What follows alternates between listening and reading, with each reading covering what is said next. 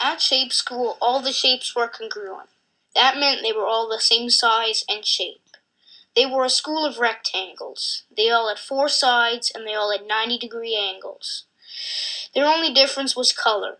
Everyone got along and no one ever disagreed. Until one day there was a new student. He was an irregular polygon, a saline triangle to be exact.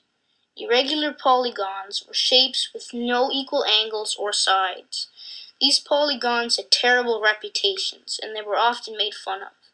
The poor irregular polygon had no idea what was coming.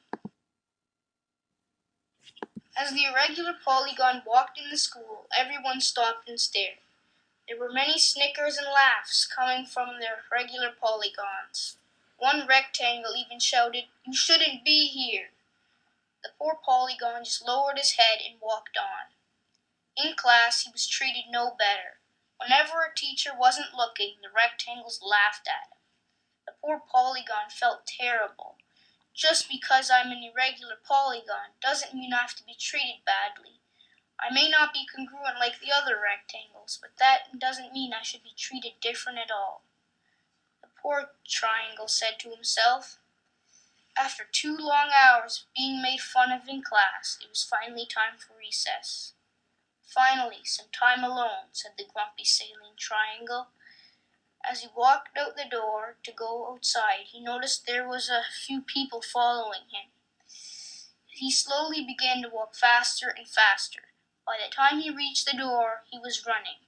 Then crash! He ran right into a rectangle. "Hey, where do you think you're going?" said the angry rectangle.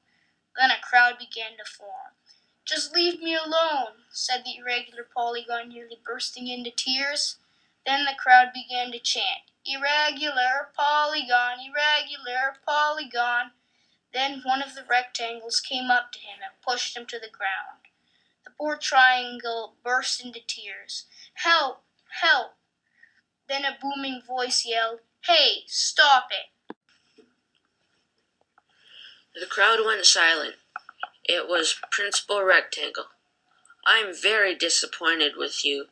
Instead of accepting our new student, you bullied him. He may not be congruent like the rest of us, but it doesn't mean you can make fun of him. Now, everyone inside." As everyone slowly walked inside, the principal spoke with the triangle. "I'm very sorry this has happened.